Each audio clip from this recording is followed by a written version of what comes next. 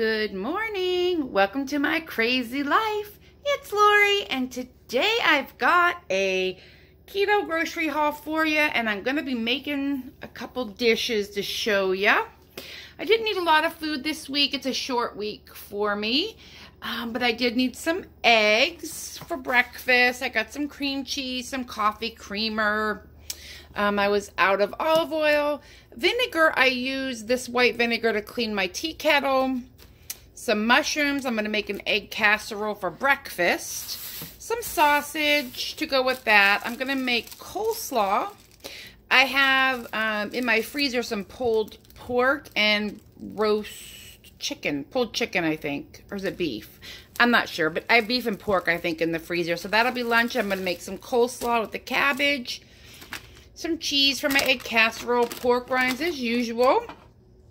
I also have some sausages in the freezer I'll cut up, and some cheese. And then I picked up these pans, and they are metal, and they're pizza pans. I got them at Aldi. They were $2.99, and I'm going to make 2 pizza crusts for dinner this week, or lunch. It just depends. So yeah, I will bring you along. My total was $28.57. All right, let's make some pizza crust. Alrighty, the first thing we're gonna make is coleslaw. So I chopped up a head of cabbage, and that's a lot of coleslaw, but I'll eat it all week. And hi baby, I have some mayonnaise in here. I just use Duke's. That's what I like. Normally I would use Dijon mustard, but I don't have any, so I'm gonna use some of this. If I can get the lid off. My hands are wet from cooking and doing dishes. There we go.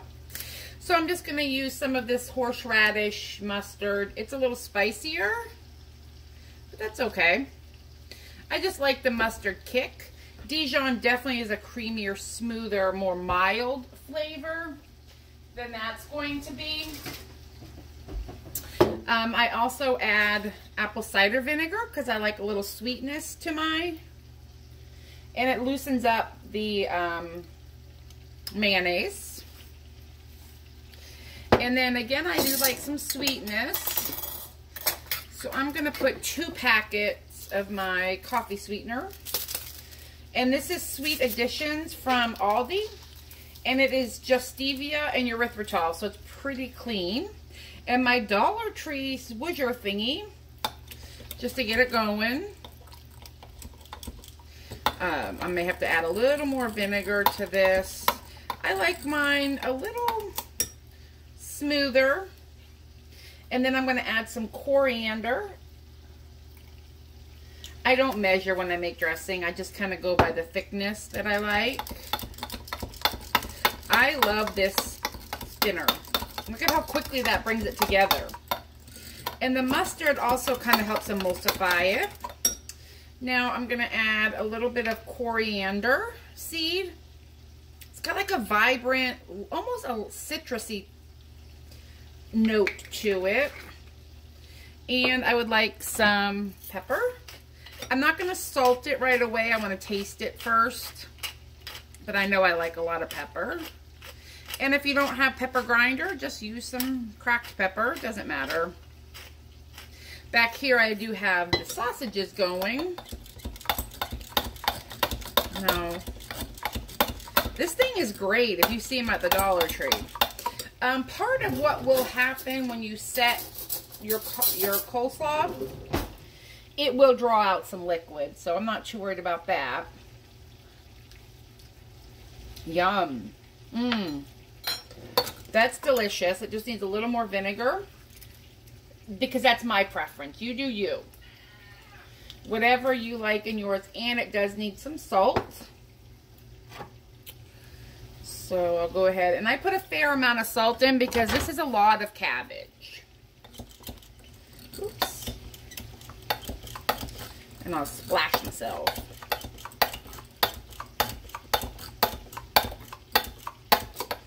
And that is it. Let's taste it again. Yeah, that is perfect. Because with that sweet, you really want, sorry, that's my arm. I need my tongs. I really like that vinegary bite. Now, all I'm going to do is pour this over and tong it together and then put it in the refrigerator. It just needs to sit, you know, for several hours for the flavors to blend and make it coleslaw. Tomorrow it'll be even better. But what I will do is stick it in my refrigerator. Now, I don't add carrots and all of that, only because it just adds carbohydrates and I don't feel like it adds much to the flavor. But feel free, and I just threw cabbage on my floor. Feel free to get a coleslaw mix if that's what you so choose.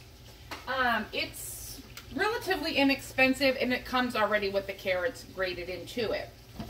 And then back here, which you can't see, but I'm just cooking the sausage for the egg casserole and for pizza topping. Because I'm going to make mushroom and sausage pizzas for later in the week.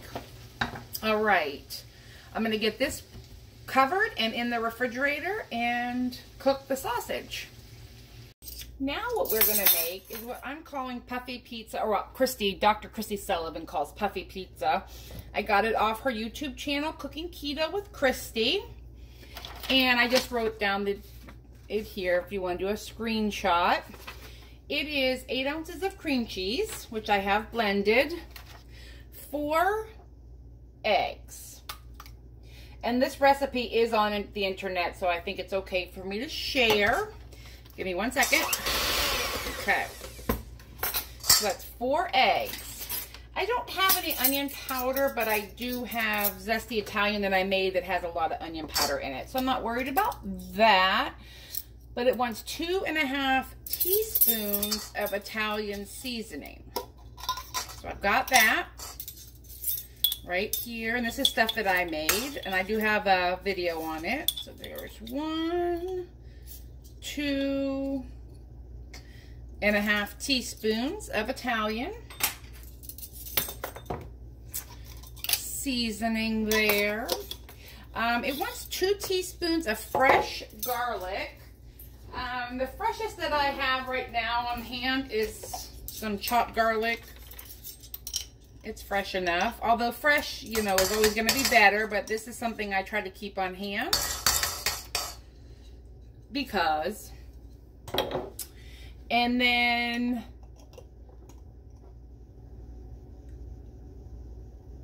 a 1.5 teaspoons of baking powder. Since I have the teaspoon all garlicky, I'll just do 3/2 teaspoons. And that makes a 1.5 teaspoons. Look at us doing math. 1/2. 2/2. This is what's going to help make it puffy. Do you remember back in the day, if you were anywhere near my age bracket, Bisquick had this puffy pizza. This is very, very similar to that. Garlic, Parmesan cheese. So a cup. I had a blend of shredded and powdered. So we're just going to call it. Do a quick blend of that. And now it wants 2 cups of mozzarella. Now, like a lot of keto recipes, your base is really cheese and eggs. I mean, that's going to be what's the structure behind this. And then this is the filling. This is the base. You can add any fillings that you want. I'm going to add some pepper or some sausage and some chopped mushroom to mine.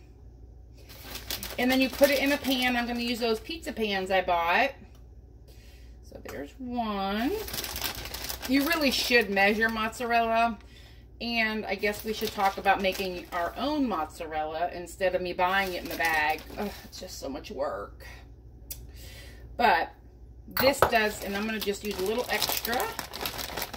Mostly because I don't know that that was an accurate measure. Okay.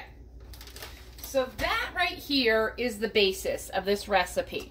One more switch. Just want to give it a good mix.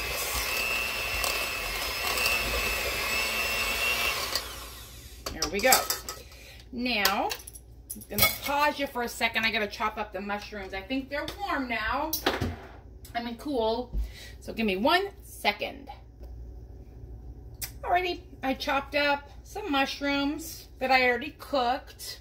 I'm going to put the rest in my egg bake. And this is how I kind of save some money too. Like my ingredients this week, sausage and mushrooms are going to go in several recipes. And then I put some sausage in here. And that way I'm not buying and not eating stuff. You know, when you're cooking for one, that's kind of the hard part. Now, I'm putting in, like, seriously, very little sauce in here, but I do want a little bit of a tomatoey flavor. So we're going to put 2 tablespoons in here. And then I'm going to drizzle, I'm going to drizzle a little on top just for us to have that tomatoey flavor without all the carbohydrates that come with tomato sauce. Okay, I'm bringing you over. Here's my pans, my little pizza pans I got. I did spray them with a little bit of coconut oil. And then what I'm going to do is get a measuring cup out. Let me tell you, I go through a lot of dishes when I cook. But I want these to be even, and I'm not sure if this is going to be too much for these 2 pans. And if that's the case, I'll just put the rest in another pan. Not a problem. But I want to use my new pan. So, and I'm also getting it apparently everywhere. This is going to be 1 cup so far of the batter. And I think, no, I definitely can handle a little more in here. See how runny it is? It's just like that Bisquick pizzas. Oh, it's such childhood memories for me. Yeah, I think I'll get it all in here. And this probably will be more than 1 serving for me. Of these pizzas, just because this is a lot of pizza. Here, we'll do a little bit in here and a little bit in here, and that is it.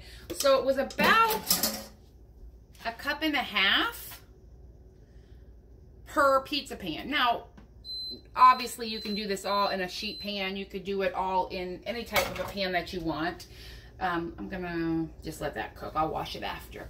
So this is what mine looks like. Now, as I said, I want to drizzle just a little bit of sauce on top. And if I had pepperoni, I could, but this was the fillings that I chose for this go around of this pizza. You can have any fillings you want. But like I said, I like to use the same ingredients in multiple dishes. And that way I just don't feel like I'm wasting food. Now, just a couple tablespoons on each, and then I'll take a butter knife and just kind of smear it in a little bit. Just a little bit to get it down in there so it kind of bakes in. And I'm putting it in a 375-degree oven. This is dinner tonight, and then dinner, you know, or lunch for the next couple days. But I will show you when I pull it out of the oven what it's going to look like. But it's going in a 375-degree oven. I have no idea how long it's going to bake because I don't know how long it'll take in this size of a pan. But we will know when it comes out of the oven. Now we're going to work on the egg casserole while I have the puffy pizzas in the oven puffing up. In here I have 10 eggs, some heavy cream, some Cholula hot sauce, salt and pepper. I'm just gonna whip it up real quick. Nothing too dramatic here. You just want it nice and blended together.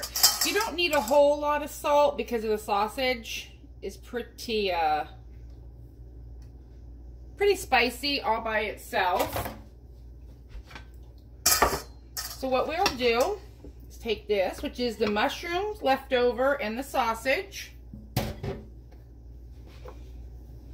Just kind of blend it out here.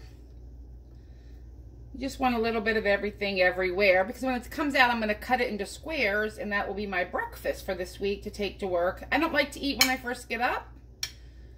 So, I have that. And then a little bit of sharp cheddar. And you can put, again, any ingredients in here that you like. You just want enough egg to cover. And I like to put the cheese in here. And this kind of holds it together. And then I just pour on top the egg mixture. Super easy. And then what I do is I take a spoon, fork, knife, and I let it get the egg, you know, down in between all of the meat, cheese. And then this goes in the oven. This takes about 45 minutes. If you do eat carbohydrates, you could put hash brown potatoes in here. You could put shredded zucchini. You could put biscuits. My boss puts biscuits in the bottom of hers. I obviously don't eat the carbs, so I don't. And then I just sprinkle maybe a couple little more pieces of cheese on top. And I'll top it with some pepper, because that's what I like. Ooh, as I'm throwing stuff. And that's it. That'll go in the oven when the puffy pizza comes out. And I have my pork, my pulled pork thawing that I had in my freezer. That'll get served into a container that I can put in the microwave. The coleslaw will go into a container that doesn't get microwaved. But I'll bring you back when everything is completely finished and show you what my prepared meals for the week look like. I took my pizza out of the oven, and I let it cool. Now, as I had said before, that I did let it, I sprayed it a little bit, but I wasn't sure if this pan was non-stick or not. But we're going to find out. So I'm just kind of getting it away from the side. I don't want to scratch this pan by cutting it in here. So let's see if I can't get it out. Get it out, get it out. Here, we're going to try a spatula. There we go. I think just some of the middle stuck a little bit. Yeah. Nothing too major. There we go. It ended up coming out. It was just a little stuck in the middle. So now what I'm going to do is cut it so I can show you a piece of puffy pizza. Look at it. And it's nice and thick.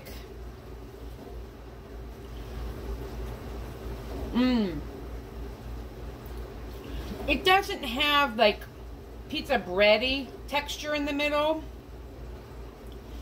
It's almost like a pizza quiche, but it's not, you don't taste the egg. But there's a little bit of a texture. I could have let it cook probably a little longer on the inside, but that is delicious. I got a little bit of tomato. There's some mozzarella. The sausage is spicy. The mushrooms are chewy in there. The bread, it's bread-like. It just doesn't have quite, you know, the gummy consistency that a Bisquick or a flour would have, but it's delicious. So there's my puffy pizza. I'm going to pack it up, and I will have it for lunch and dinner this week. Next out of the oven is going to be the egg bake I have coming up, and then I'm throwing in some muffins that I made. You'll see all of that at the end. All right, everything is finished. We're having egg casserole for breakfast this week, which is delicious. In here, I have some pulled pork, and the sauce on top is Primal Golden Barbecue Sauce. No sugar, no cornstarch, no high fructose corn syrup. It's pretty good. 2 carbs for a couple tablespoons, so that works out well for me. And here's my coleslaw that's been kind of marinating all day, doing its thing. Oh, I'll have to use 2 hands for that one. And then my pizza, which I have to go out after work, so I'll have this as a snack on my way out. And that is my lunch for tomorrow. I hope that's helpful, and you have a good one. I'll talk to you later.